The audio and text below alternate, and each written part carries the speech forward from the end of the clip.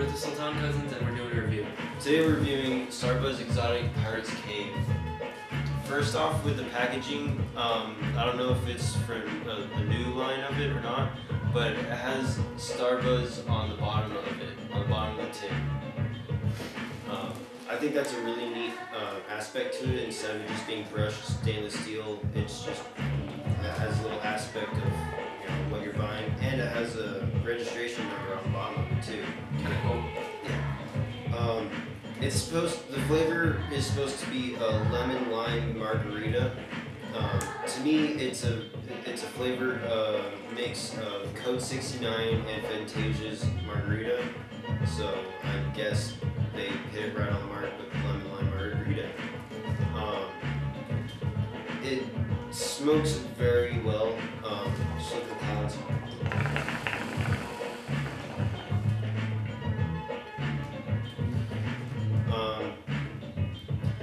It is very lemony and limey.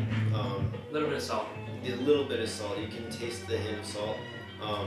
I don't really think that it's a Pirate's Cave kind of flavor. I don't think of Pirate's Cave as a lemon lime margarita.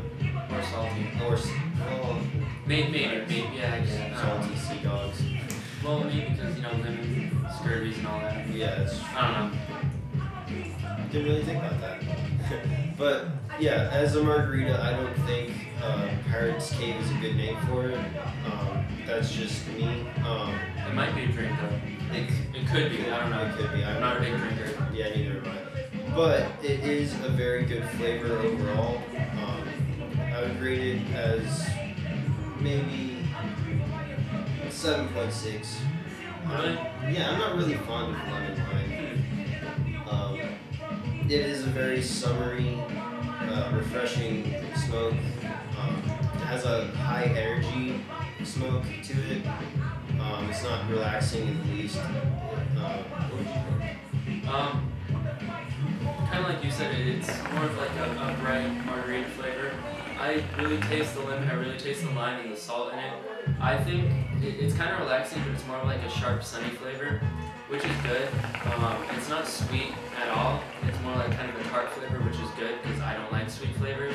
I don't know. You rate it a little bit low. I would give it a 9. I really like this flavor. I like how it smokes.